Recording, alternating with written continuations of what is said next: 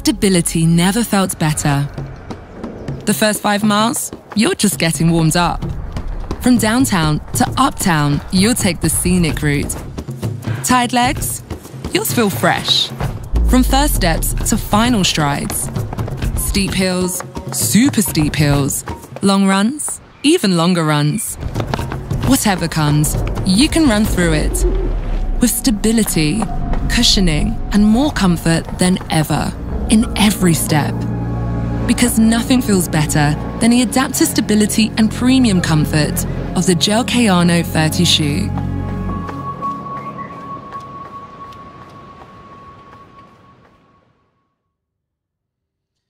All right.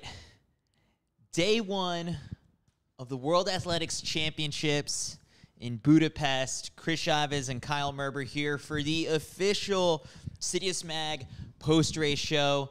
We're going to change up the format a little bit this time around. The last 2 years, we've done instant analysis after each day of the Olympics, the World Championships. We hustle back to our place and then just immediately just start geeking out and nerding out over everything that took place.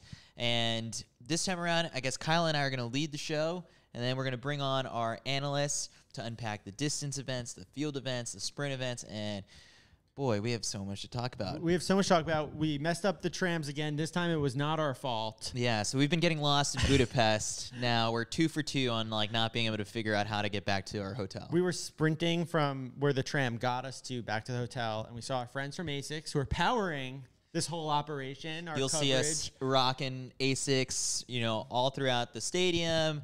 I've been going for a morning run in them. Media 800, you're going to be kitted out in ASICS. So, but we saw our friends from ASICS. They saw us sprinting back to the hotel, and they're like, your day is just starting. You guys got work to do. So, they understand the hustle. Yeah. So, overall, I guess, let's talk about the atmosphere first. Yeah. This stadium, fantastic, absolutely rocking. The performances on the track are, faster for first rounds. I thought with the rule changes and all this stuff, people kind of expected some athletes to be taking it easy and slower. And no, the track surface is now abuzz a bit because it's the same track surface as the Tokyo Olympics, and we saw how fast that was. But, most electric atmosphere at a track meet that I've ever been to. And the weather is so cooperative. We did have a little delay this morning for an hour, but then since then it's been beautiful. Walking to the stadium for the PM session, I said to Mac, shut your eyes for 1 second, just put your hand out and imagine you're warming up for 1500 right now. It was a dream scenario out there, and the times obviously reflected that. It's beautiful, the stadium, the atmosphere around it. I had a beer in the stadium because I was just like, let's just enjoy track and field. Went in Budapest. I had a cold chicken sandwich. I don't know why. I was looking around for a microwave. I understand that's like the second meal I've been given that's been room temperature / thawed. Okay. But anyway, it was really, really enjoyable. Crowd was going wild, and I cannot believe we have 8 more days of it. But first one was electric. First one's electric. All right, so let's get into unpacking all of the action. So to start off, we're going to bring on our distance analyst. Since we're in Europe, yeah, our European correspondent has joined us. David Everyone McCarthy. In the studio, clap it up for Mr. David McCarthy. All right, David. So let's start off with the women's 10K. This is the first track gold medal that was awarded. It was a jog fest at the very beginning, as most championship races go out to be, but then slowly but surely it starts to pick up, and then just the last 800 is electric. But this one didn't come without some dramatics. With less than 10 meters to go, Sifan Hassan in the lead at this point, the first of her triple attempt, and she just goes down. And Gudaf Sagai, who is right on her heels, capitalizes upon the moment. Not only wins the gold medal, but leads an Ethiopian sweep of the medals. And, Sifan Hassan took her time getting back up and walked across the finish line. That was the moment in the stadium where sort of everyone's going crazy because on the back stretch, they're running 5 wide. Then with 50 meters to 10 meters to go, Sifan Hassan falls and the stadium's quiet. So David, so from the beginning, we jogged. Like, so, like, is that good? Like, are we happy that we're out there jogging the first lap? It was a slow enough starting off race. They went through the first mile in 5:36. So that was you're doing mile repeats. Yeah, in that pace today. So 3:30 Ks, and then slowly, but they got down to kind of 3:10 pace, and then towards the back end they were down at 3-minute pace. Sifan Hassan and Gide were out the back from the start, and then it didn't even get going with 2 laps to go. It was literally 300 to go. And 300 to go, Sifan Hassan just letters it, like goes wide and just starts pumping. But in that case, like, you know, you're full of beans, you're full of energy, but still at the same time too. And you've been sitting for 25 laps, right? Like, so you're kind of anxious and you want to go and you're feeling good, but probably just went way too hard. And like, you know, unfortunately just ran the legs out of herself. And you could see she was coming under pressure coming up the home straight because she was going wide, like you know. Weaving. Yeah, weaving. Pushing out until, like, you know, she came under so much pressure. And at that point, like, in your mind, you're like, I want to win. And like, you know, I was saying to you when we were coming home, like, I've blown up in races, disastrous at so times. many times, you know. And you know, but like, and like, you're pushing for the lead, and you want it so badly, and you know, for 250 meters, she thought she had this, and then next thing it's slipping away, but she can feel herself tying up, and instead of like accepting that you're going to get past, you know, you just keep pushing till you can't go a stride further until you run the legs off her, and then bam, she hits the ground. And like, it just went from like a very pedestrian, non-exciting race to just the most electric last 300. But yeah, what'll be interesting now is like picking yourself up after that. That's traumatic. Like, that's a traumatic experience. She's got to come back out now tomorrow and has the women's 1500 semi-finals. So that'll really show, I suppose, the caliber athlete she is. And like, if you're going to take on the triple, like, you got to be able to show that you have the mental fortitude to come back from that. So time will tell now. So throughout the whole race, at the very beginning, it's very staple, signature Sifan Hassan-esque. Jogging at the very back, even letting a little gap form. But it's like, if you're a Sifan Hassan stan, like, you never hit the... Yeah, you never push the panic button. And so over the foot on the gas, starts to accelerate things. Can you guys explain to me exactly what was Sifan Hassan trying to do on that final lap? I mean, she was pressing from the front, and Gudaf's the guy is someone that you can't really run the legs out of. Here's the thing that I think sort of happened is, in most races that are normal paced, it winds up and you get an idea of like how you're allocating energy. And what I think probably happened with her is she hit the bell lap and she has so much energy. Like, at this point, she hasn't even had an idea to gauge how she's feeling, because it's been so easy. And I think she went from 0 to 60. She just unleashed all at once. Yeah. Instead of winding it up a little bit and feeling it out, seeing how the rest of the race is feeling, you didn't have to win at 300 meters. And I think she tried to. And it was too hard. It was a tactical error. Yeah. You know, definitely, because I think that was definitely it. Just full of energy, and just thought, like, I'm just going to run away from everyone. But at the same time, too, like, it's not as if the others aren't as good a quality athletes, you know. So, yeah, unfortunately, that is just not the place you want to be doing it. And just in front of the world scene, it's demoralizing. The crowd went like a crazy audible gas yell. Yeah. I mean, and then it was silent. It was so entertaining. It was. Like, you know. And then, yeah, I mean, I was looking around and, we're in Europe. We've got a Dutch athlete on the track. The Hungarian fans, sidebar, are unbelievably enthusiastic. Every time a Hungarian fan or, a neighboring Hungarian adjacent. Yeah, like, and there's a lot of countries right around us. Yeah. Then the fans are so into it, and I do think that everyone was really, really behind Sifan. And I mean, like, I wasn't rooting for anyone. I just root for entertainment in this case with a fun last lap. I was super entertained. Obviously feel bad for Sifan, not the way you want to lose a race. But, like, from my perspective, I was like, that was the most exciting 6 seconds possible in sports. Yeah, and then I suppose also just looking at, we'll say, Gide at, like, reigning world champion, world record holder. She's only raced once this outdoor season, the Paris Diamond League. So I don't know, I do think, like, when it comes to championship racing, There's a difference between time trialing. You can do that off a lot of fitness, but I think that type of winding requires some more race practice than maybe what she did. And I just don't think she showed much of a presence in the race. So, in addition to the Ethiopian sweep, so it's Gudaf Sagai, Latessa Gide, and then El Gaju Taye right behind them. Irene Kimaos was the top Kenyan in fourth. Alicia Monson, 5th place. There we go. Team USA. I mean, for her, it was a pair of 13th place finishes at the Tokyo Olympics and then at the World Championships last year. I looked over at you, with with 800 meters to go, and I was like, Alicia's still in it.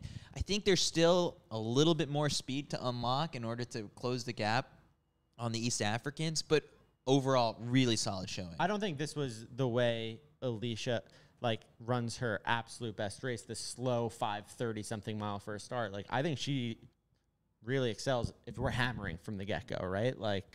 We want that monsoon energy from step one, but even still, completely able to hold her own. 5th place. Really, really good. Big win for her. Highest finish, obviously, for her at a World Championships or Olympics. Other Americans, not amazing showing, unfortunately, right? Natasha was the one who was up front, jogging at the beginning, leading the charge, ultimately finished in 14th place. Mm-hmm. Elise was 12th. I don't think either of them are going to be thrilled with that performance. The good news is you immediately come back for the 5K. How much does a race like this take out of, their legs? Well, it was slow at the start, so it depends. Sometimes it can be like then a race like that, there is mental energy when you're sitting in there wondering how things are going to go. A burn up like that too. I thought for Alicia, I thought that was actually I was delighted not to see her go to the front and not panic. Yeah. And with a bell lap to go, she was in that pack going wide. We saw her run the 3K at the Bislett Games, and she was with them up until the final lap, and then they just, left her for dead, and she was talking there it's just about bridging the gap between that and Worlds, and she did that. I don't think she could have ran a better race. I think she should be hugely proud of herself, and even more so the way the race was ran, because, as you were saying, that's not typically her style of running. So I think that gives her major confidence, heading into next year into Olympics. So before we move to the next one, if I'm Faith Kipyega and I'm watching that, feel pretty good about my 5K. I'm just saying. I didn't see anything today that would have me worried. Gide was, a couple seconds behind her when she set the world record earlier this season. Gide didn't even win this. Sifan, didn't stay on her feet at the most important part of the race. For me, if I'm Faith, I think I got the double. I don't think Sifan has showed anything major this year. I think her best performance was London Marathon when you look at the way she stopped and stretched and came back and won it. We needed more distance today, so she could have got up, done a little stretch. I don't know if they saw it on the broadcast, but she grabbed it. It was a big sponge at one point and cooled herself off. It's not that hot. It's more for 10K, but it's just keeping her. It's cool, not Doha.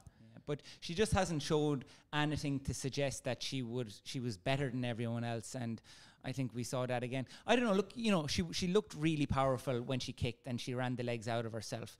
She came up a bit shy. Could it have been a bit better if she kind of wound it up a bit more? We don't know, but.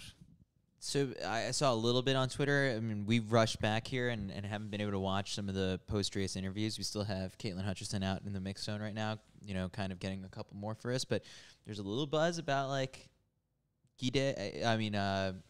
Gudaf Sagai potentially impeding and, throwing an elbow or something like that. No. But it looked clean to me.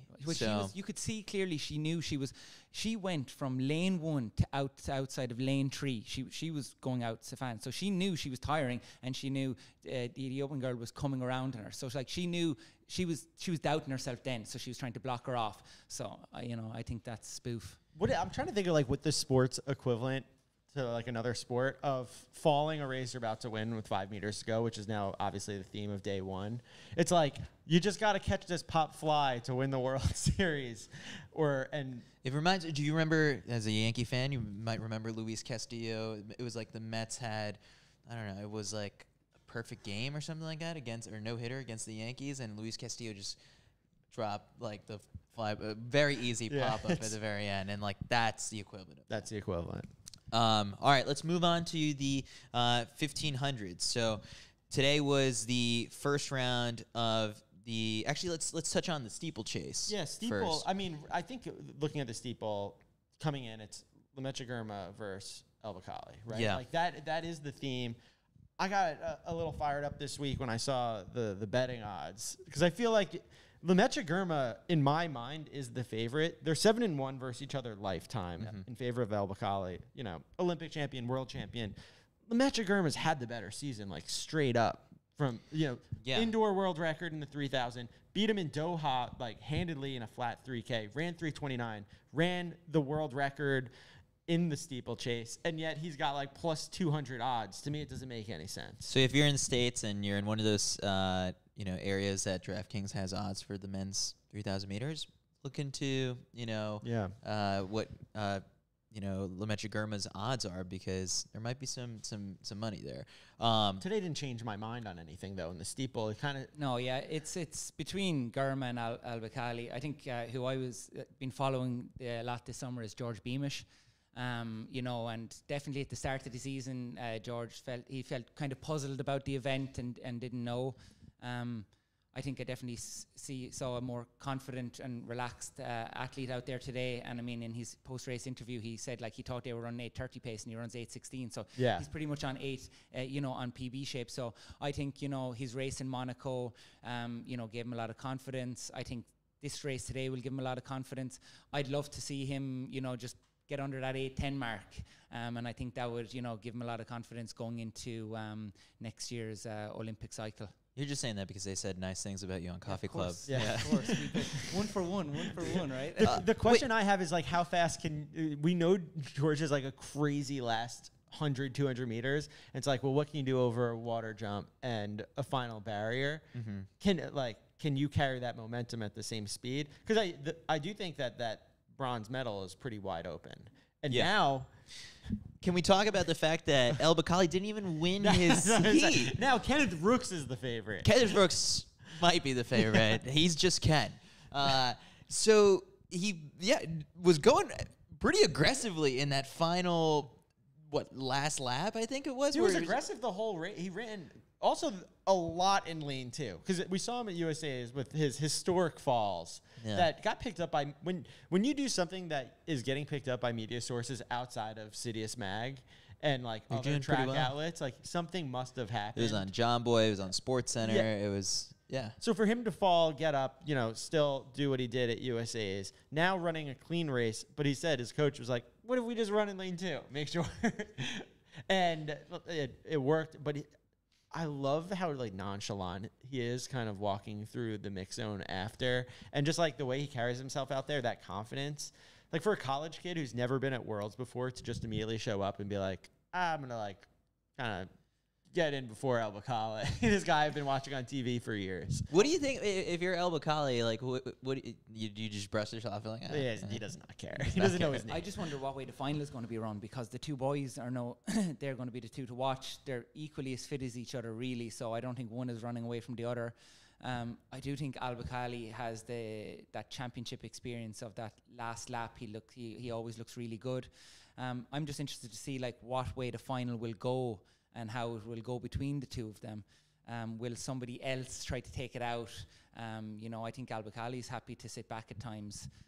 Whether Girma feels as relaxed about it, I don't know. Yeah, I'm interested to see how the race shapes out, like tactically.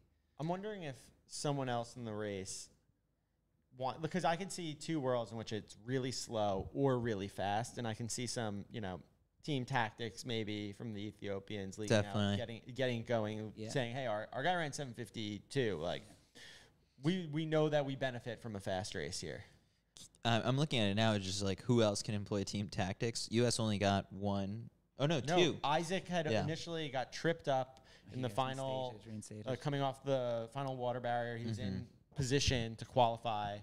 He got tripped up, went down, didn't initially qualify. He came through the mix zone. This is very funny. And he's like, he said to me, do you have Haas's number, his agent? I was like, yeah. So I was like, all right. So he called his agent from my phone, picked up. He's like, all right, I'll meet you at the protest. Walked over, got in.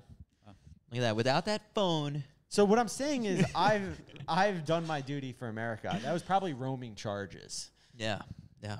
Look at you. We just put it on the CITIUS Mag card. Yeah, but not a great day for Bernard Keter. Unfortunately, he's disappointed after. But 2 in for the U.S., 2 in for Japan. I'm just kind of looking like this is going to be a good race, but up in the front, like I definitely see Girma, El Bakali. Who else is going to run that far under 8? I mean, maybe Leonard Bett. He's been slept on a little bit, but men's steeplechase. The final is scheduled for August 22nd. So that is I don't know 3 what days day from or now. time Yeah. or I need where we are. All right, let's move to the men's 1500 first round. We had both the men's and women's 1500 first round. The morning session we had the women. So let's start there. What stood out to you from the first round of the 1500? How fast they went. Yeah. I mean, Sintavisa ran 4:01 for personal best and did not make it. And I think that there was this big idea of if we get rid of the little cues, what incentive is there to start running fast? Mm-hmm. Like, what's the point?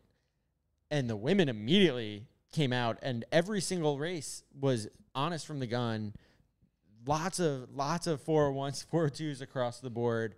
I've been a proponent of it the whole time. I feel really good about taking such a strong stance on that the last few years that we should get rid of the little cues because it worked out great. Every race was super exciting, very digestible. From a fan's perspective, we're not like flipping back and forth, checking on our phone with decimal places or from like the previous heat. So that's my first thing is that they ran really, really fast across the board. Yeah, definitely. I think if you take Faith Kipyegon out of it as well, I think it's fairly open. So I'm looking forward to just seeing how it pans out. I'm looking forward to seeing I suppose she's just going to get after it again and just scare people off and but that's the final. We still have the semis to go through tomorrow. It'll be interesting to see will they run as fast again. It was 4 minutes, 4:02, 4:03, 4:01. They were all winning today. People running PBs not getting in. The standard is deep. Besides Fate, who are the clear favourites, I think there's many people there running really well. So it's a hard one to call, which is great from a spectator point of view. Yeah, it's like because of how all 3 or 4 races shook out, like someone like Laura Muir is flying under the radar a little bit when you look at kind of like everyone's times from the day. Sinclair looked really good. Really good, yeah. Just sat in the pocket, stayed quiet. Ciara McGeehan looked really chilled and relaxed. Not just saying that. It's like we prop up an American. He's like, I prop up an Irish. I really think Ciara looked really good. I think Jess Hall. There's a lot of people there looking good. Just exciting. Be seen again. Now interesting to see how Hassan comes back out tomorrow. Yeah. So Americans get all 3.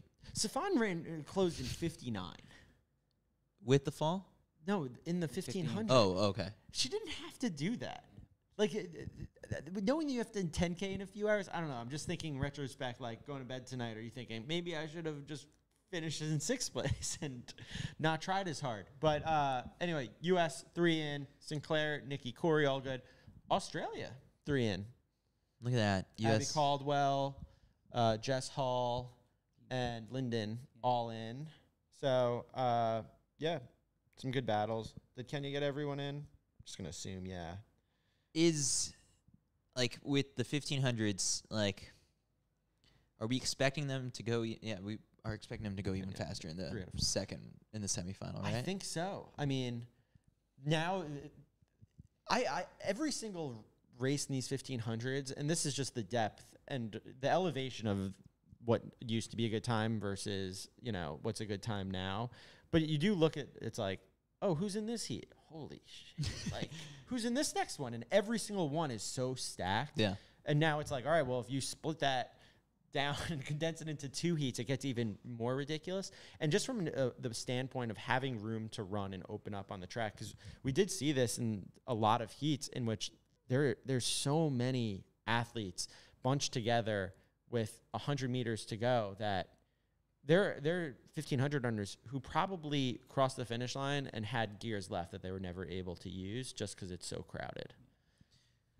All right. So of this one, I mean, like, do you think it's so interesting because in both races, the men's and the women's one, there's just like a very clear-cut favorite for gold.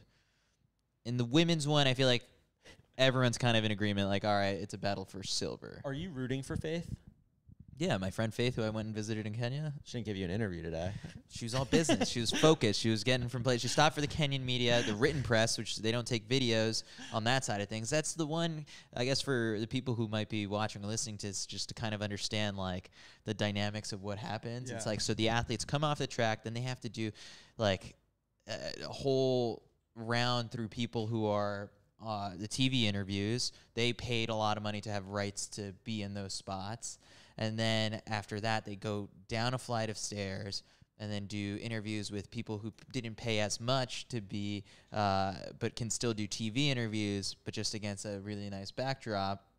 Then after that, they walk through this maze. So what you're saying is you're not taking it personal. I'm not taking it personally whatsoever, but then you have to do the newspaper and the magazine and online writers. And then Chris Chavez. And then you come through and you do the internet press. That's us. And we're the last people. So by then, like, athletes are very tired, and so that's why we appreciate when, like, they really do bring the energy and, you know, take the time to stop for us. And, you know, I think one of the fun things, too, is that like, I overheard one of the sprinters who, like, maybe didn't advance or anything like that, but he was just walking through, and he, like, turned to, like, one of the World Athletics press people and was like, I don't think I'm going to make it. Like, it is so far. Yeah. They have the athletes being transported in carts. Did you see the, like, cart cam?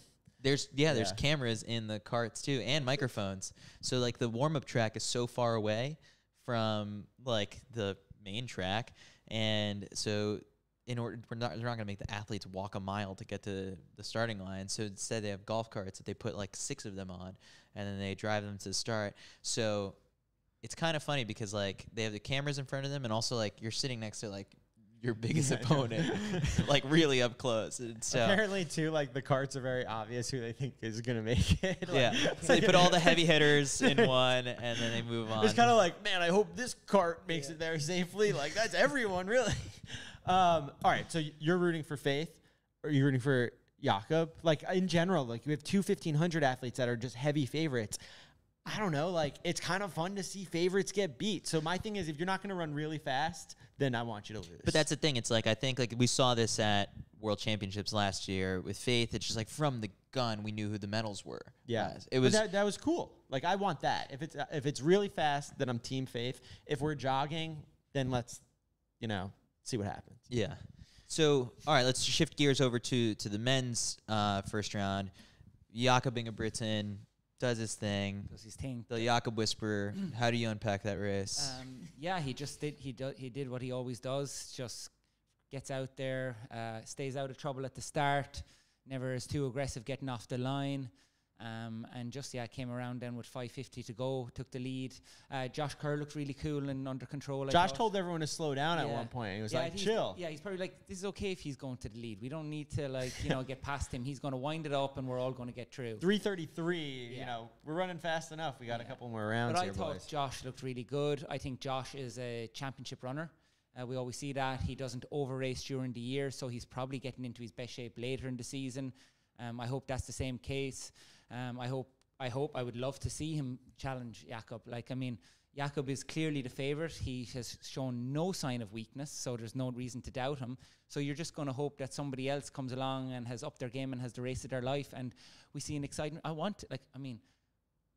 It would be unbelievable to see Jakob being beaten, you know, in terms of like sport, right? But like, so, you know, if somebody would you say the same thing about Faith? Yeah, anyone. Okay. Like, yeah, no, Chris won't say it. Yeah, no, like, as in, like, I have no. It's my friend. Yeah, in any of these races, there's no one. You know, I want to win. I want to just see a good race, and I want to see if the best are the best. I want to see them being beaten on their best day. You know, so. But I just think, you know, Jakob is absolutely tenacious in character, especially after losing to Jake last year. He doesn't have a world 1,500 meter title. No, you know, so like this is one of the get in line, baby. Yeah, none of us do. Yeah. But there was a lot of you know, looking at the other heats there today. We had so that was Jakob. There was one. The second was slow. Yeah, that was this is kind of the point of why we were saying it's like this is why you go fast, even with it just being big queues only. Chariot was 6th. Yeah. He was sweating, like, afterwards he's just wiping off the sweat off his face. Because the blink of an eye, he would have lost that. That was a great example of the heat in which there were so many guys on top of one another that it was. You know, were you in the right position who won there? that second heat there again? That was Mario Garcia. So Mario, we saw he hit the bell in last place and then ends up winning the closing in a 51-second last lap. 51.0? Yeah, 51.04. Yeah. This is not 51.9 we're talking about. No, so I'm sure that gives him a lot of confidence. Neil Gorley looked really smooth as well. So yeah, those guys. Sam Tanner. Yeah, it's Tanner. Like those guys in a slow race, the top guys came through. So that's impressive, I think, always when the best guys can still win in the slowest races. He's 3. Was that Katir? No, so Katir got beat by the 18-year-old Niels Laros, who has been so impressive he this did the season. double last week. Was it in Jerusalem? I think it was the European Under-20s. He won the 15 and he won the 5K. He closed the 15 in, I know it was a 3:56 race, but he ran 51 seconds. He's got a 1:44.800. He's got a 13:23 5K, and he's got a 3:32 1500. And that kid looked like a seasoned veteran the way he ran today. So unbelievable confidence. Nordis was in the race. We were talking about him earlier today. Will he be the upset? You're changing your tune a little bit? You know, he did well, and I think, you know, he looked a little bit, just a bit more. He's not going to see this. Come on, let your feelings out. Just, you know, he looked like he was looking around. He didn't look maybe in the same race you had Nagoose there, and he was just absolutely chilling. Nordis, I think, probably is faster at the end off a faster pace. Still very impressive today considering, but, you know, not standing out. Cole Hawker was in that heat. Yeah, he did well. He was kind of hanging back a little bit. Yeah. And then, you know, they broke away, and then they had 6. And at the beginning, it was like they broke away. He was the man in 6th. He ended up finishing in 3rd. Mm-hmm. And I just wonder, like, he ran 3:34. He looked good. Did When he I told- have one more He crazy did. gear? He confirmed. I asked him. Everyone would say yes, though. Well, no, but he said, he was like, yeah, I mean, like, I felt good.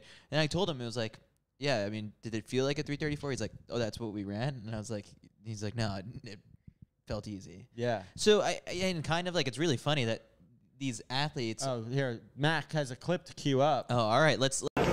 So I guess after Portland Track Festival, you kind of spoke about like how you feel like you have mental potential and the belief that you can win this thing. Is that still holding true today? Definitely.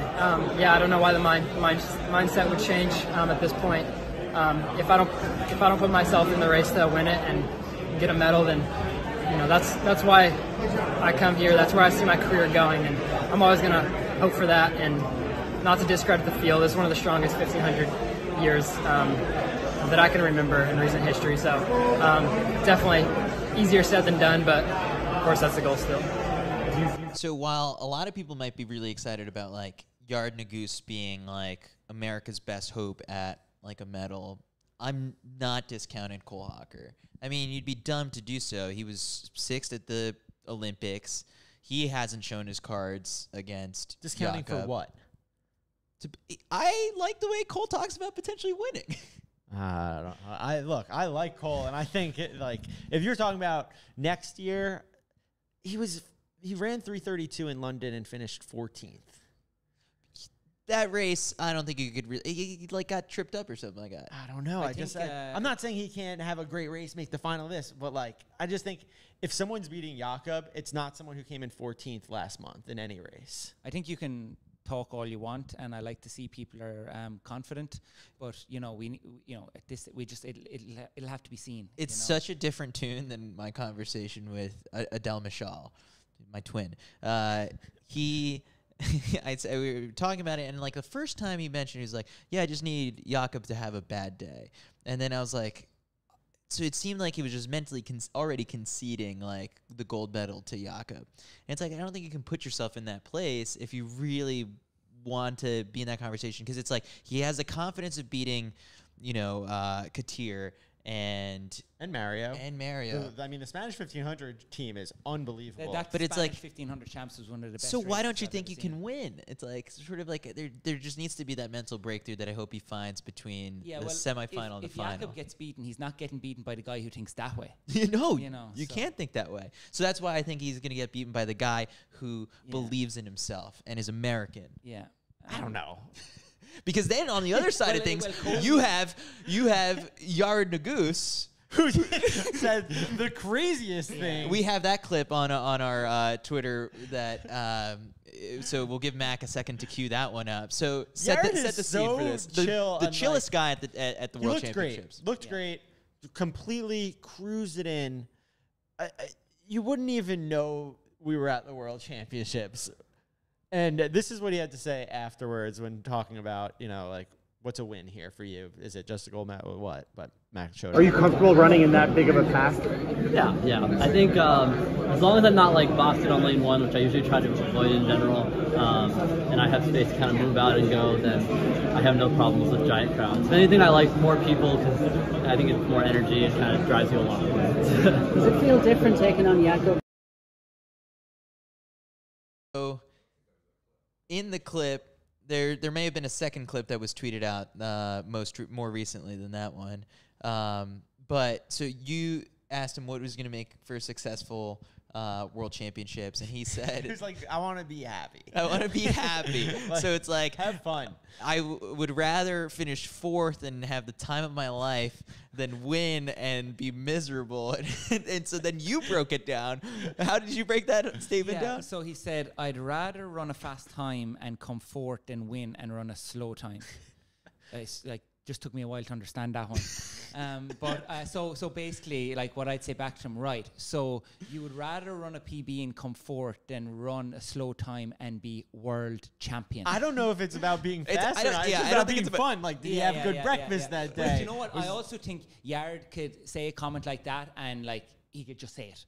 Do you know what I mean? Like, so. Do you think he might be playing mind games? And I think it's that type of attitude that allows him to be so relaxed and run free the whole time. I mean, when you look at that guy running, there isn't an ounce of tension in his body. He's just up on his hips running. He's gliding along. I think, again, when we talk about beating Jakob, and I mean, first of all, if you're waiting for Jakob to have a bad day, okay, right, so maybe that happens sometime. It hasn't happened yet. It happened last summer. It happened last summer, and probably wasn't his worst day, and it was, and Jake Whiteman was on complete fire. Like, it was only Jake was able to, beat him that day. I think you have to... You have to have, I feel, a certain sense of belief, and you can do it, and that you want it, because Jakob Ingebrigtsen is not giving that up, So, but again, Yard is a different character. He's it's so cool to watch a guy that what you think doesn't care, although he does really care, and I love the fact that he's having fun, and I actually completely believe in that, because I think a lot of people lose their flow in racing from tension, nerves, and fear, and he doesn't have that. I think maybe, he keeps that going, and with more experience in time, I think this guy is a world champion. This is the first time I saw Yard in a Team USA kit. That was the first thing you said to him. It was like, Team USA kit looks good on you, because you scratched from the Olympics, and then he just goes, yeah, I think I look good in red. Yeah. That confidence is there. The confidence is there. It's just a little bit more tapered down than some other people. Yeah. All right, so we'll unpack the semifinals of the men's 1500 when they take place 2 days from now, right? No, tomorrow. Tomorrow. Okay. Yeah. We have the men and women semis tomorrow. Then you have 1 day off for the women, and you have 2 days off for the men. So the men have 2 days in between the semi and the final, and the women just have 1 day. All right, David. So before we let you go, what event are you looking forward to the most tomorrow? Men's 10,000 meter final. Okay. I'm looking for. I've become recently interested in the sprints, right? Because I had to do all these sprint interviews this summer, and first of all, I don't want to be saying it, but sometimes I had to actually, the names, I didn't know whether it was a man or a woman, so I had to go into World Athletics, just, You knew nothing about sprinting. Nothing about sprint. So now I have more, I'm like, Sydney McLaughlin Levrone, you're like, is that a Sydney as Fred. A guy? Or yeah, so, like we were saying earlier, Noah Lyles has done all this talk, Fred Curley is the reigning champion, and Marcel Jacobs, he got through. Can he make an upset like the Olympics? We'll wait and see. Wait, so is it the 10K or the 100? Oh, yeah, no, the 10K. Yeah. You just... Yeah, without a doubt. Here's all of my excitement about the 100. Yeah. I love that you're just... I love that you're just excited at both levels for both of them. No, I am, because I think it's like, we go back to these Netflix series and we talk about the Drive to Survive, all of these. When you see the cameras around. Yeah, exactly. Everywhere. When you have the background story, when you know the individuals, it brings more interest. And I think that's what is needed in sport, to kind of get into personalities, the characters out, the rivalries. And I think we're seeing a lot more of that through what we're doing here in CITIUS. These interviews, seeing the rivalries, that's what people want to see, because a lot of people are just watching athletes out racing and they don't have any background story. And like I said, that's what I'm getting now in the sprints, and it's just making me so much more interested in it. So I'm not as bored sitting in the stand anymore.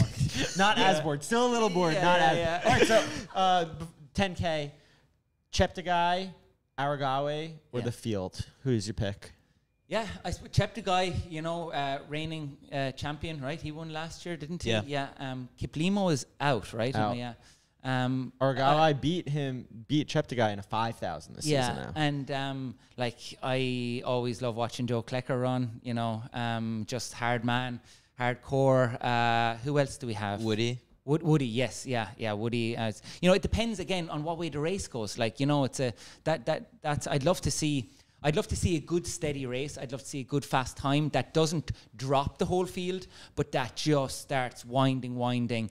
That's more engaging the whole way, that we're not just sitting there for 15 laps waiting. But yeah, we just have to wait and see. But I'm very political politician answer. Didn't say a single name. I know. Well, who's winning the race? Yeah, no, and the honest truth is, can you ever call it? Can you ever call it? Make a pick. Okay, they're not listening. I'll go Cheptegei. Cheptegei. I was even going between Cheptegei. Yeah. Okay, Cheptegei. Aragawai's in the chat, and he said he hates you, David. All right, let's get our sprint lad out of here. Cheers, All right, and now we're gonna shift gears a bit and have Jasmine Todd on for a new segment that we're going to be doing to this, Jasmine's Field Events Report. So we're going to have you run down what happened in the field events today before we unpack the sprints. Oh, man. Do you guys want to start with the final of men's shot, or should we end with it? I think so. I think let's start off with the big bang. Literally. The earth shook here. A big bang. We talked about Ryan having the blood clots in his legs. We haven't talked about it on this show, but so for context, For context, if you guys have not been on social media at all, Ryan made an Instagram post making an announcement that he was injured. He's got 2 blood clots in his legs. Who knows how he's about to get back home with 2 blood clots in his legs. But traveling here must have been just so scary. Did he even know before he got here, or I think he knew and then got cleared to fly, and he was and then it was the doctor left it up to him if he wanted to compete, and he was like, yeah. And he said he was going to compete. Respect to him, honestly, that's some Captain America shit.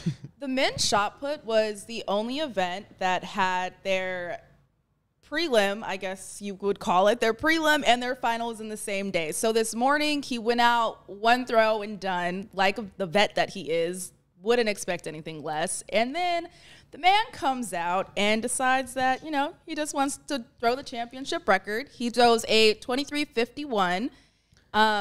Second furthest throw? His second furthest throw. Ever. Crazy. Because he broke the world record back in June at the LA Grand Prix. So, he's just been on fire. Unlocked. The thing that I don't understand is why make the post? At that point, it's right before the race, the competition. You're competing anyway. I can you just keep that close to the why. chest. So I could see, 2 reasons why. You want to keep everyone looped and being honest about things. It's not I don't view it as an excuse. But then 2, he's very confident in himself that he thinks he can win this thing with 2 blood clots. This makes for an amazing story. That is fair. And that's what NBC is eating up right now. These posts, and that's the headline you're going to be seeing. When mainstream media aggregates this story, it's the fact that Ryan Crouser broke a world championship record with 2 blood clots in his leg. That stands out to any sports fan. Absolutely, because you sit there and you think about the hard work, the dedication that it takes. Like, the man, basically, he's coaching himself out here. He came up with his own technique. That's why he got cleared to compete. He's like, let me talk to my coach. Let me go talk to my coach real quick. He looks at the mirror and he's like, you want to compete? How much money do I make if I win? Yeah, my coach says we can play. And also the instance of he's just that good that he can go out there, not 100%, and he's coming out with a medal. Honestly, it wouldn't. Anything less than a gold is a shocker. It wasn't close at all. But then you had Leonardo Fabri. He threw a 22.34, which was a PB for silver. Yeah. And then Joe Havix came out with a Kovacs, bronze. Kovacs. Wow, why did I say Havix? He wreaked havoc. Yeah. But he threw a 22.12, and I thought it was a clutch. really exciting throws event. And I mean, everybody was watching Ryan Crouser out there throwing. I have to give a huge shout out to the Hungarian people that are here, because they are putting on. They are loud. Yeah. So Joe especially got like a loud reception. Oh, because he has family. That makes sense all of a sudden. That makes more sense. I was like, I can't believe this crowd loves Joe Kovacs. You know what? Like, the Hungarian ambassador came into the Team USA meeting, and he actually was like, Joe Kovacs, your last name's Hungarian. Are you Hungarian? And it's like, yeah. Joe's got an amazing story. You'll read about him in our book someday. Yeah, nice. Can't wait for that book to come along. There's going to be an audiobook soon. It was nice how boring the 10K was for like 23 laps, because the shot put got so much attention. We were sitting in a really good spot, too. Yeah. ASICS got us nice seats. Yeah. I loved that spot. And I was going to say, that spot was a great place to watch all the events. I think the only event that I really had been moving for is to go be up close to the jumps, because, you know, big jump girl. Yeah. And now that we're talking about jumps, why don't we just give us the rest of the field event report. Rundown really quick. So, you know, we had the men's triple jump. Let's get into Jaden Herbert, because Hibby. My goodness, that man is on fire. There's nobody close to him. This is his event. It's his year, especially with Pedro's withdrawing from the meet because of his back injury. So that man went out there, jumped a 1770-meter jump, and on his first attempt, honestly, he probably could have done it. I've heard the runway is fast. I'll get into that text once we get into the women's long jump. But it looked like he kind of slowed down going into his first attempt. He jumped a 1699, which still put him up front in that first round. And then we had 2 U.S. men make it in, Will Clay, Chris Bernard. Unfortunately, our U.S. champ did not make it into the final. And that's all you got. We'll see them go again in 2 days. It's a clear slate now for the final? Clear slate. So why did Hibby even do the second jump? Practice. I think he really wanted to get that auto qualifier in. I kid you not, his first run up, he slowed down. It felt like he was trying to get his rhythm. That second jump, he came down that runway. He was right on the board. It looked like he just knew exactly what he was doing. That first one definitely seemed like it was more of a filler. And also, I think Travis was just really going, let's get that auto qualifier in. Try to do a one and done. Didn't really get on the first one. Let's get one more in and get that. And now everyone's got to think about it. Now everyone's got to sit back and think about 1770. Yeah. Nobody was close to him. Everyone else was jumping 1710. Oh my God, that's disgusting. Like, 1710, I would never. It was only 4 guys that jumped 17 meters. They're flagging it as like not suitable for work. Like when the clip just shows up on Twitter. I mean, I love Jaden Hibbert's energy, and like you could tell, like he's so young and he's just soaking up the moment, and he just like loves everything about being here. That man's gonna go 18 meters. Yeah, so I mean, like I was gonna ask you this, sort of like for someone like him, where he's so young, he's a kid. When he's a grown man, he's gonna destroy the record. I'm terrified. I would be scared if I was a male triple jumper, because the man is raw talent. Yeah. Honestly, his form is not even that great. Like, clip that. His form is definitely going to get better as he gets older, I feel like, and especially under Travis. Travis knows what he's doing. He's such a baby in this sport, and so he's going to get a little bit more mature. He's going to grow. He's probably going to get some more muscle on there and get faster coming down the runway. His form is going to get better. I think his first and second phase can improve. Hibby, we love you and like we want you on our daily show. So like I think your form is fantastic. Jasmine but I mean that as a compliment. I saw the skip and the jump. But when I say it, I mean it as it's more of a compliment and not a diss to him. It's definitely a compliment of the fact you're literally just a freak of nature. You're so talented and you have so much more room to give. That I'm excited to watch you continue growing in the sport. So I do want him on because I got questions for him. Yeah. We'll have you co-host with us when hopefully I'm very optimistic and he's like on one of the top of my list of like, I want Jaden Hibbert on our show. So we're going to work on it. All right, let's move on into the women's long jump. Let's get into the women's long jump, man. It seemed like a struggle out there, to be honest, this morning. It should have been a struggle. It was raining, so they had the disadvantage of having a wet runway. Very wet runway. I was a little terrified. I was surprised they even jumped as soon as they did because a wet board and a wet runway is scary. Really? It's not something that you want to go on. Injuries can happen, especially if you plant wrong on that board. So I will give them that. But again, like I said, I've learned that this runway is fast. I text Tara on our way back from the stadium, and I asked her how the runway felt, and she responded with, okay, so first and foremost, it was wet. But the warm-up track runway was supposedly the same, and my God, it's amazing. So fast, I can feel the track grip my spikes and just launch me forward. So that all sounds good. We're feeling good for Tara. Feeling real good for Tara. I think Tara might come home with a gold, and I'd love to see it. Honestly, Tara and then Martha Koala. I'm not sure how to say her first name, but I hadn't heard of her. It's like Martha, but with an E. Yeah, Martha with a little E at the end. A little special. Mix it up a little. She was at the 2012 Olympics, but I hadn't really heard of her. She just started jumping super well. 680 on, I think, August 2nd. So recently just started jumping far. Those were the two people that took one jump, one and done. They looked like they're ready to go. Ivana, who is no longer Ivana Spanovic, Valletta. Oh, yeah. Changed last name. I love when they do Let's this. mix it up. Let's mix it up. Little razzle dazzle. Her first jump, she scratched a little bit. It was very small foul. And then she came out, jumped, and she looks like she's in good form, so I'm excited to see her. We've got Jasmine Moore going up, too. It took a while for her to get her rhythm, it seemed like. So I think Coach Peterson continued to have her jump. She went 670 her second round, and I think Coach Peterson was like, you know what? We just need to make sure you're getting the rhythm so that you're prepped for tomorrow. I'm excited to watch these girls get out there and jump. I think we'll see some really far marks. And like I said, I need Tara to come back with a gold medal. And then real quick, what is our men's hammer and men's discus report?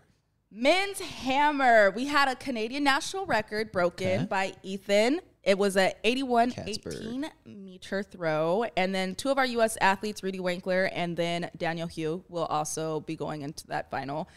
And then on to the men's discus, we've got two U.S. men that made it into the final. Brian Williams, who got a season best of 63.85, and then Sam Mattis with a 63.43.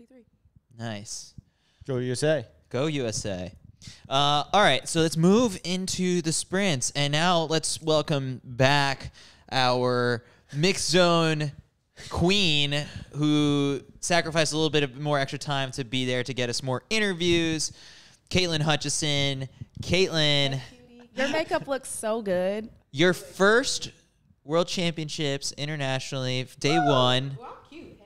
This did not, the performance on the track did not disappoint. Oh, my goodness. First of all, I don't even know where to start. Chris, where we starting? Because I got something to say for days. I love that you just want to jump into it. All right, so let's start with the relay.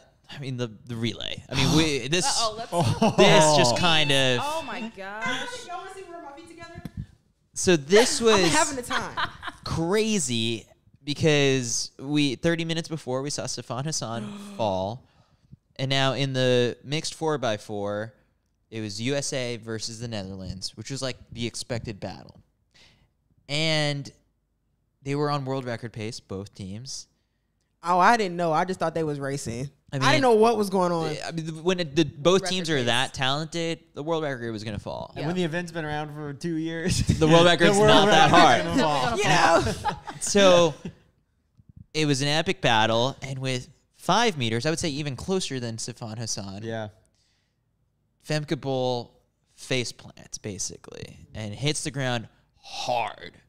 Baton falls out of her hand.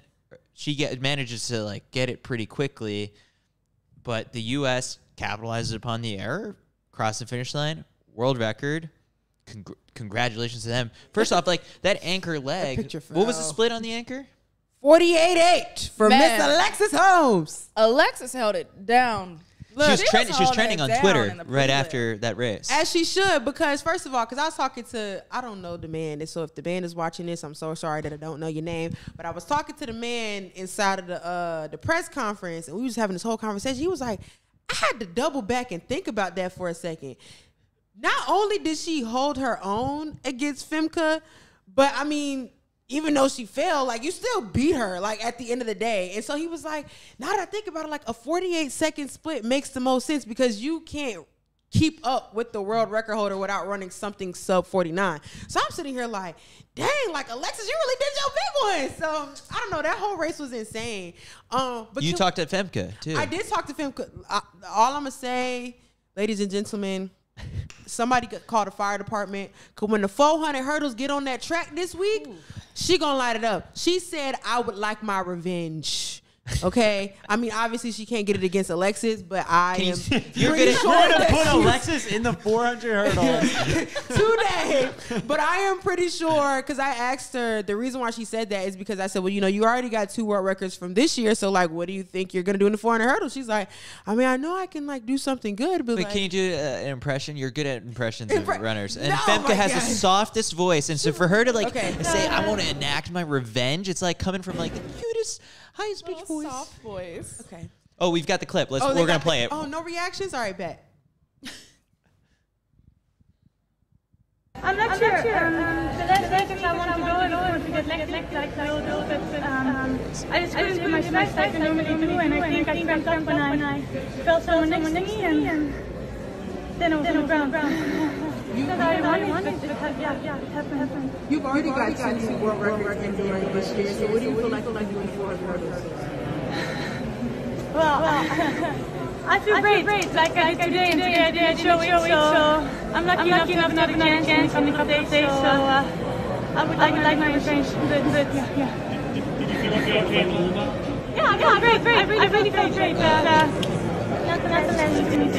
Everyone wants to text her. It's like, if you ask her anything that's going to make her cry, like, I will hurt you. And then like, Katelyn asked a question, and she smiled, and so it's like, all right, we're good. It looked like she was about to, like, because when someone next to me asked her to stop, and, like, it looked like she was about to just, like, break down. And I felt so bad because I'm like, I already know that someone's going to ask her, like, well, why did you fall? And it's like, she already knows that. And it's, like, there's a lot of people that are, like, on Twitter that are like, oh, my God, our teammates must hate her. But there was a couple of other... I don't know. I'm like, okay, stuff happens, okay? But literally there was interviews that she was doing earlier with her teammates, and her teammates were extremely supportive. They were just like, I mean, it is what it is. So it happens. It happens at the end of the day, and Alexis came out on top, as she should. So my favorite thing is that, you know, there are Matt Bowling fans out there. Yeah!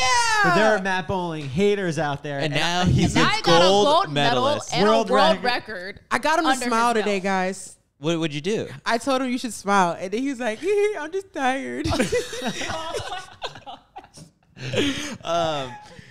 The Matt Bowling 400-meter arc, I love. He's still got eligibility, though, right? I hope. He has 1 more year. He said in New York, he said that he hadn't decided what he was going to do. But I feel like after this, you should just go back. World record bonus? I mean, but it depends on who's knocking at his door. If you don't have too many people, you might as well go take over the 400 next year. So I mean, they got NILs now. That's true. So and Matt Bowling's very famous. I I guess the best part about the Matt Bowling story to get to this point is that, like, at USA's, you're just constantly going through. When you come through a mix zone, he was so much fun to talk to because you're just kind of like, I'm just having fun, and like, this is all for fun. Like, I haven't trained for the 400 all year, and it's like, look at him now. Yeah, You're a world record holder. That's crazy.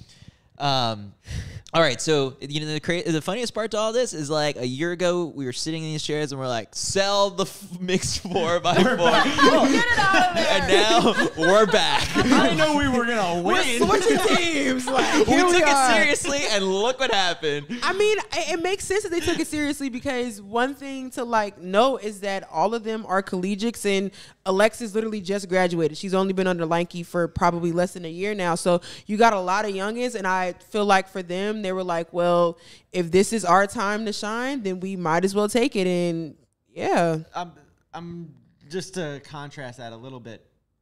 It's not the best team that the U.S. could. So we're taking it seriously. Like, obviously, those 4 athletes are taking it seriously. It's a great opportunity for younger athletes. And kudos to who are in them. the relay pool to come in, get a medal, let alone a world record, gold one. But, like, there's some really good people on the bench that the U.S. is not tapping into. Femke and Lieke Klaver both coming back. Other teams do it seriously. Like, that's taking it seriously. Absolutely. As a country. But, Exactly. you know, the U.S. has depth, and it's nice that we're able to have people step up. Must I be mean, nice 48 to be a 400 runner. Golly. I think to that same note though, because I mean, Gabby's Instagram post, like, she was supposed to be running it, and I think Did she explain what happened? Or no? they didn't really explain why. She just said it's championship season, things happen, if people switch, then you kind of just roll with the punches. So no real word as to why, but I mean, I would guess for me, it's probably, I think Ryan didn't really have the best leg during the prelims, and so I guess for them, they were like, well, we don't absolutely need Gabby, and I mean, I guess in a game time decision when it comes to relays, you end up taking out the slowest person, unfortunately, and then switching it for somebody else. But it still ended up great for Matt, and at the end of the day, I think Ryan still does get a medal. If you're in the prelim, do you get a medal too? Yeah. So yeah, I mean, at the end of the day, you was a part of the victory. So. And he gets some of that bonus. Period. Wait, so I was wondering that, like, Everyone the bonus who's on a relay. Is it 100K for everyone? No, they or split just it. you split it? Wait, so if you're in college, you can still get it? But then it also, like, Depends. But then if you switched one person in, does that person also get a piece of the prize money? Yes. So I'd be petitioning like, no, we're less people. Like, keep the same And team. that's one of the things that More money. That's why there's usually so much drama within the relays, is because they understand that with the prize money, however many people are on that team is how many people are getting split of that pot. Interesting.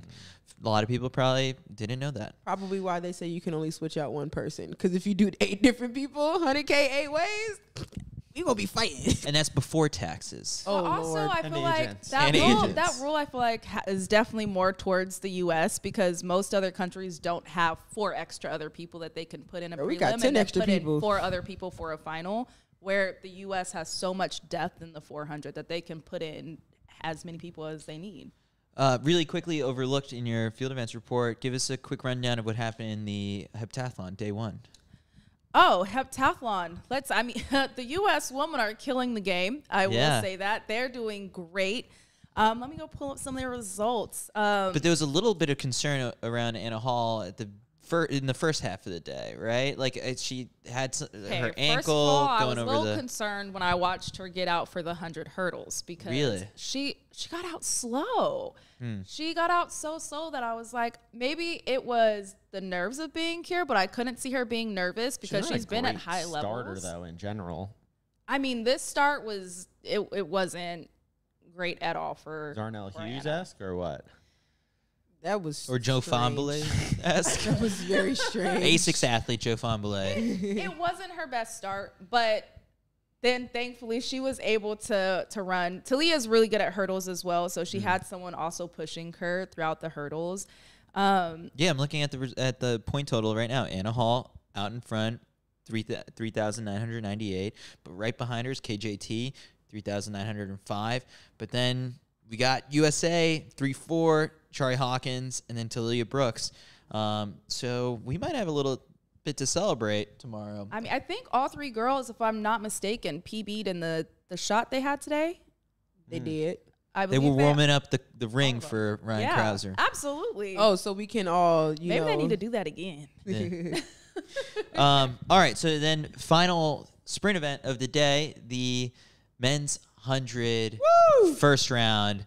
Like in this one, we had a couple of surprises, but I think the biggest thing was we were just learning the state of, who's fit. We're seeing everyone. Yes. And now finally, you're not tired. You're not racing through anything. We're running. So who are we buying? Who are we selling? Who are we pushing? Like odds. Whose odds changed today? I could pull up in the meantime, like I can pull up the odds for the meet coming into it, and then we can kind of play around with that. But do you feel better or worse or the same about Fred Curley? I feel a little bit better because I feel like when because like Oblique had an amazing race. But amazing. That man got the hell out. Yeah. What? He had Fred Curley big ass neck to him. What? Get out too. That man PB. That man said, I'm going to put a number out there. Y'all was doing all this talking. Look at the number that I'm going to put out because he ran a 986. And I think that's what's so interesting about all of this. So, all the Jamaicans that ate me alive in the World Athletics comments, well, congratulations. Oblique Seville is one of your favorites to make this podium. However, I do feel better about Fred because me, Jasmine, and T was talking about this last night. It's just like we just have to see like what he's gonna do, and I feel like he gave away like the last couple of meters, which it's fine. It makes sense. Like he's just trying to get into the next round. But I feel like if he would have actually ran and like actually tried to embarrass Oblique, then that would have been a very, very different race. All right, so we're feeling better about Fred. We feel very good about Oblique. Mm-hmm. Let's move to the next. So in the odds, Fred was the favorite at plus 250. Explain the odds and how it works for some of the. If you put up $100, then in this scenario, and Fred you get your wins. 100 back, and you get $250 more. So that's how betting works. Okay. And then second best odds, Noah Lyles plus 450. Today he wins his heat.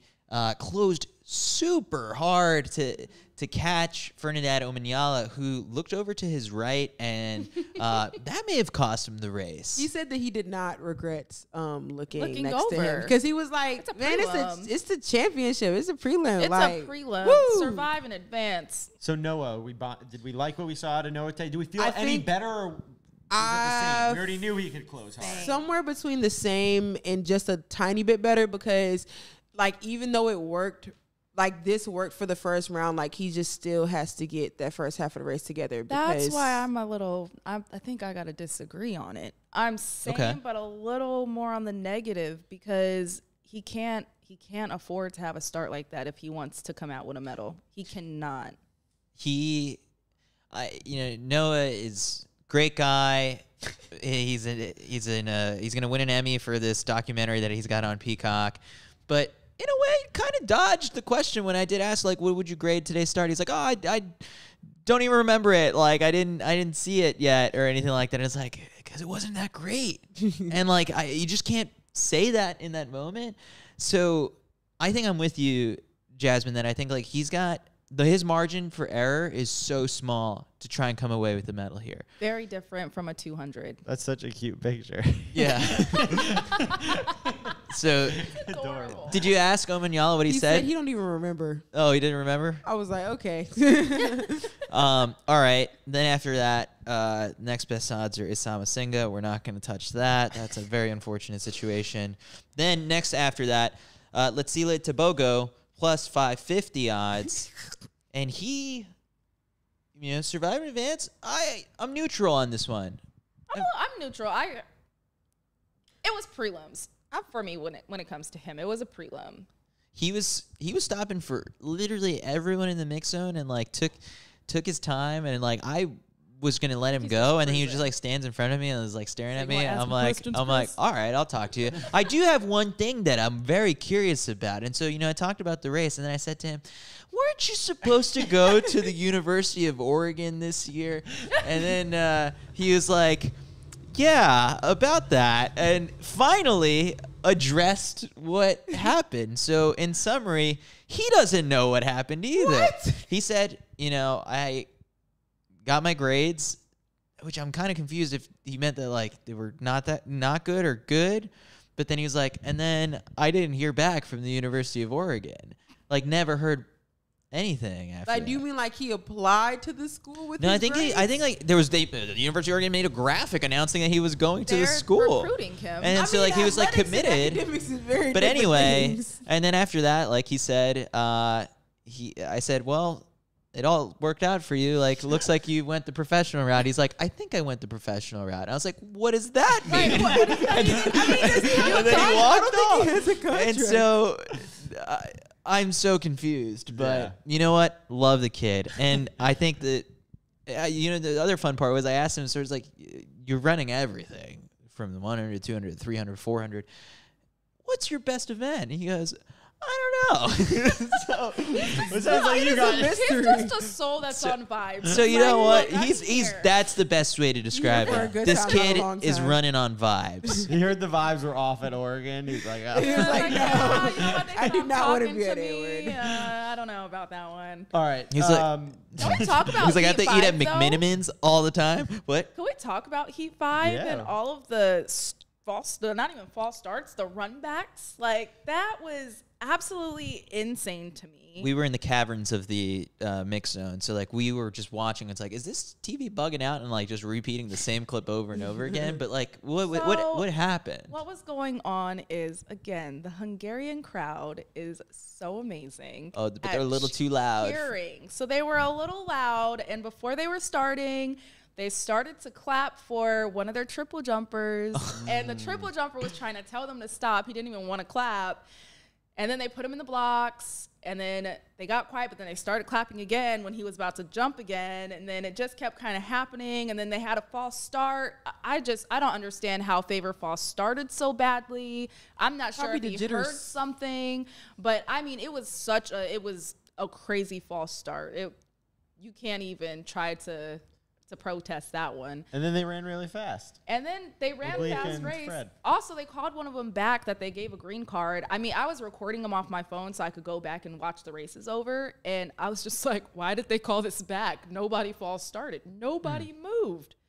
That was insane. But the mental preparation in that as well is shout out to them, because that's insane. So, one is a lot. Oblique Seville was plus 4,000 odds. A hell of a bet. We got to check on what that is right now. Yeah. Jamaica's about to go. Marcel Jacobs sneaks in. Oh, he got in. Oh, yeah. Okay. I He's feel a little through. better about Really? him. Just a little bit. Not that he's going to win, but I mean, I didn't even think that he was going to. I didn't think he was going to make it out of prelims, if I'm being honest. Yeah. Well, he did say in the mix zone, because I'm not going to lie. I didn't know. You didn't know if you made it I through? didn't know, because it was so much going on with like Yeah. everything like shifting. So I was like, I don't think that he made it through. And so I was like, so what's your comeback for next year? And he didn't know what I was talking about. He was like, huh? But I don't think he understood, because like, I was speaking like in slang, and he's like, and so he got his translator, and the translator didn't know what I was talking about. And then T had to translate to the translator what I was trying to say. And he was like, oh, next year, I got you. You will only know one name, Marcel Jacobs. And then he walked off. The I don't think we're getting him on our show now. Well, I don't know, but like, I think the funniest thing to me is that, did he speak English to you? Yeah, he spoke English.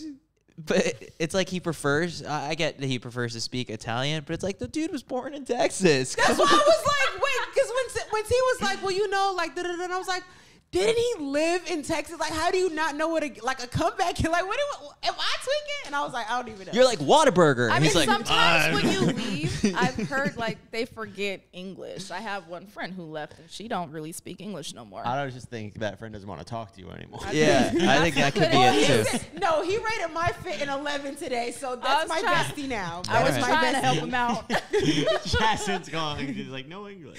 He still stays up with him, but it's like, No what is English, she okay? talking about? out, please let me know. All right, we got to keep going through. Zarnell Hughes, buy, sell, push. Oh my goodness. Okay, that he cannot start like that ever again, or I'm gonna have to come down on the track and snatch him up myself and say, "Hey." But that ending, I'd buy. They're gonna let him do a running start in the semis. Literally, I still feel really great about him. Probably the same, because I buy. Really? Yeah. You're buying at a low price. We were just talking about how price. Noah can't start poorly, and if he wants to. But And now Zarnell doesn't necessarily have a history of bad starts. Noah has a history of not as of lately, I should say. Okay. He hasn't been starting very well. You know, I saw Noah tweeted out a clip of like him at the track saying like, "Oh, it's go time" or whatever it was. It was like the clip of him practicing the start of the 100 to hype, fans up. He's great at marketing and like pushing the sport out to people. And then like there's a couple of people like quote tweeted it. It's like, "This start ain't it, dude." I didn't look at the quote tweets. Yeah, you always gotta look at the quote tweets. That's where like some of the really funny stuff is at. And like I was like, man, these people are savage. It's like it's crazy. But yeah, all right. So Cravon Charleston, U.S. out. champ. We had heard rumors that there were some injuries going on. Quite clearly, I feel like had been he dealing just with something. Was not that he's not sharp. I think it might have just been the coming overseas part. Has he had any actual experience? He did. He raced once. No, he's raced overseas before. I just think he got hurt in camp. It was a bit more serious than he may have thought. Yeah, it's unfortunate. Great story to get all the way up until this point. But now at this point, do you put him on the relay? No. Like you No, can't. I mean, when you see him limping, even if he tries to get healthy the next, he was limping. I mean, you guys were down in the mix zone, so yeah, he didn't stop to talk. He was visibly upset, but also visibly limping. So I don't think you take the chances with the U.S. history of the men's 4x1. You need the best team possible. Yeah. All right, and then final, Christian Coleman, or we buy, sell, push. Yeah. I'm the same because I was already 10 toes down behind double C's. That's all I'm going to say. That man. That's not all you're going to say. You can't say that's all I'm going to say and then go into like a whole new thing. That's not how it works. I'm going to shut up. I got you. Carry on. Go ahead. You can retract that statement and go. Retracting the statement. Big I'm going to say more. C's all day long because I told y'all, I've seen the man in practice. Well, he going to leave me now, but it's okay. But I've seen the man in practice.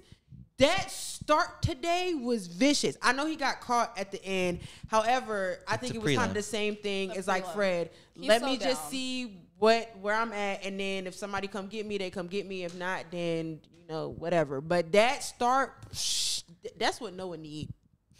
If you put Noah and Christian as the same person, Christian said he came to get his lick back. He was like, nah, y'all seen that I've had these trials and tribulations. I haven't been myself, but that man's back. That start was vicious.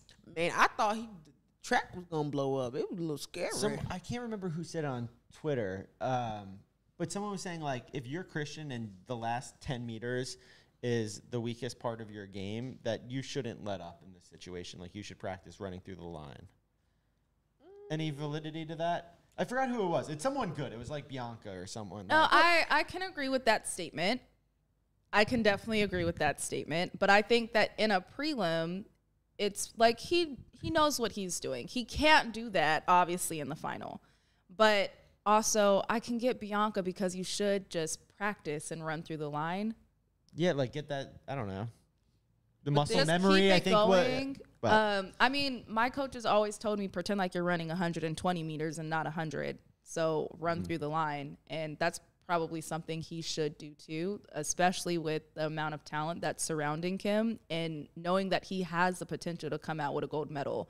That's something that I would do, especially in the semifinal. All right, so let's do picks. Man, it was just so crazy because, like, last year, the semifinal was really when the fireworks came out. And that's when Fred dropped, what was it, like 9-7? 9-7 something. Yeah. So I think we'll see something similar to that tomorrow. I am going with, I'm sticking with Fred. Fred for the win. The gold ASICS shoes. Big fan. You need them for the Media 800, as we said.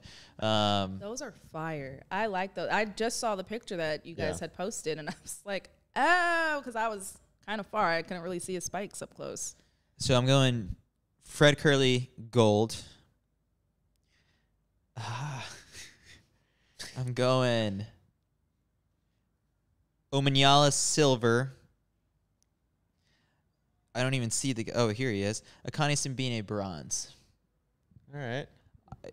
Katelyn, you're throwing all your weight behind Christian. I heard 10 toes behind him. Or something. Christian. Yeah. I'm going Fred Curley, gold. Christian Coleman, silver. And then Omanyala, bronze. I got to pick. Why can't everybody just get first place? Yeah. No, you got to pick. Because they all so good. It just depends on who messed up tomorrow.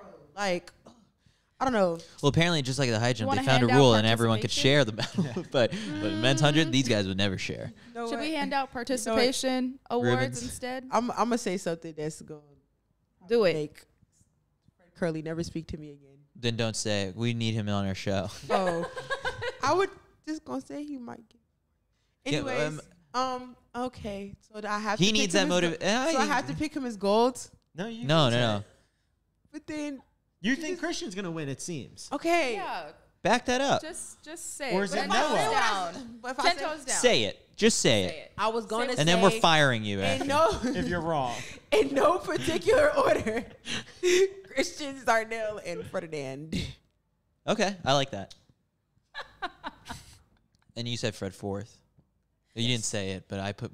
Yes. Yeah, okay. I feel like I was cross-examining you there. Go. You know, I can't ever bet against Fred.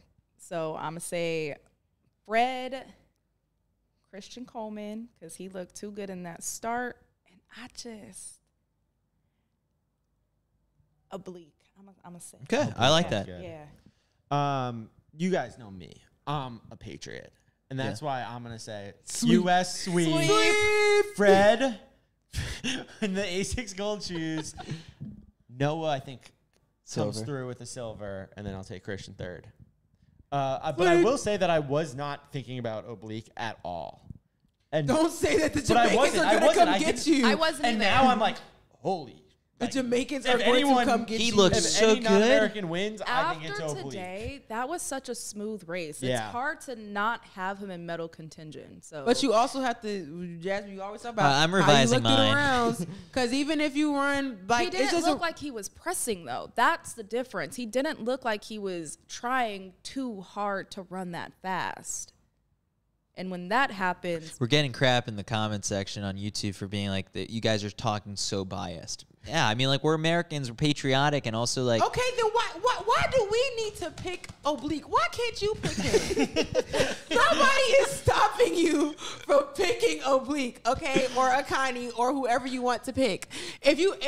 Tell us who you picking in the comments. Since y'all so mad about it, tell us who you want. No, I truthfully do. I was saying this about Fred. Yeah, we did thank sweep you. last year. No, but I That's am why saying we about- have reason to...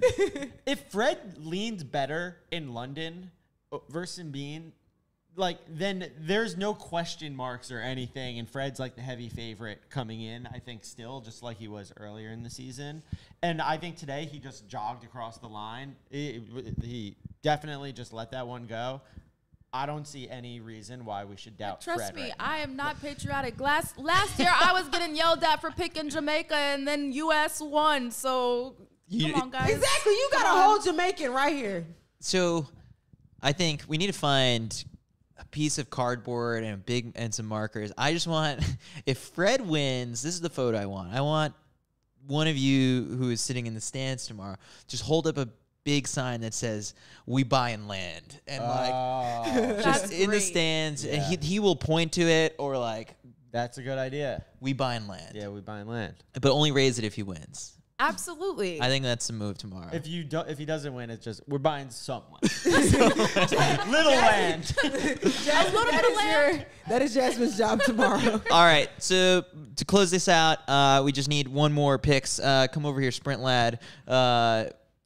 David McCarthy, who says now he's a big sprints guy. So who's your podium for the men's 100 meters? I must say, actually, I was kind of leaning similar to what Kyle was doing, saying the American sweep. But Coleman, Coleman? Yes. Yeah, I thought his start I thought he looked very light in his feet today. Okay. Yeah. Okay. You know what he's talking about. I think let's. I'll give Noah Lyles a second chance. You know, he didn't look that impressive today. You know, and I thought I thought he would be a bit more, but maybe I think he'll get his game up. I didn't think Fred Curley looked unbelievable today. But he was easing up. Yeah, but at the same time too, he was held out there a really long time. So like that's to be fair. Who else do we have here? You're on the Marcel Jacobs train or no? Marcel Jacobs. Yeah, but actually I thought O'Malley is it Oblique Seville? No, the Bernadette Omanyala. Yeah. So I'm gonna go. John, I'm gonna give it to Kenya first. Oh wow! He said he was gonna win in Atlanta. Yeah. So I'm just speaking his existence. Actually, and I'm existence. going to Kenya do the that. gold medal Yeah, in because the men's 100. how ridiculous would it be if I came through and my prediction was right? That'd be sick. I would love that. Yeah. Okay, no, here I'm gonna go O'Malley, right, and then I'm gonna go Curly Lyles. Okay, there we go. Yeah, you drop the mic and walk off. Yeah, I'm not even mad at those. yeah, because that's still close to distance, isn't it? Right? Yeah. Oh, you just picked Kenya. Yeah. You're like, oh, distance. So. All right, that does it for day one of the World Athletics Championships here in Budapest. Thanks for tuning in. Thanks to ASICS for supporting all of our coverage of the World Championships. We've got a ton of interviews Gonna have on a new the t-shirt CITIUS on Mag every day. YouTube channel. We are going to be doing our daily show. So if you're on the East Coast, tune in at around 8:30, 9 a.m. We'll be live. We're assembling a great group of guests tomorrow. We've got David Rudisha coming on the show. It's a big deal. And then, expect these podcasts daily. And be sure to follow along on CITIUSMag.com, CITIUS Mag on Instagram, X, Threads, wherever social media platform you're at. And, I mean, I love track and field. You love track and field? This is a good day one anyway. A lot more to come. How many live shows did you say we're doing? We're doing a total of 20 live shows. This is number 2 because we're doing the daily show in the afternoon, the recap show, and then 2 marathon watch-alongs. You're going to see a lot of us, but we do it for the love of the game. Yeah, fact. Well, it's sick being sick being in the live studio with you guys. Been watching on YouTube for a while now, so we're real people. Yeah. Thanks for tuning in, everyone. We'll see you tomorrow.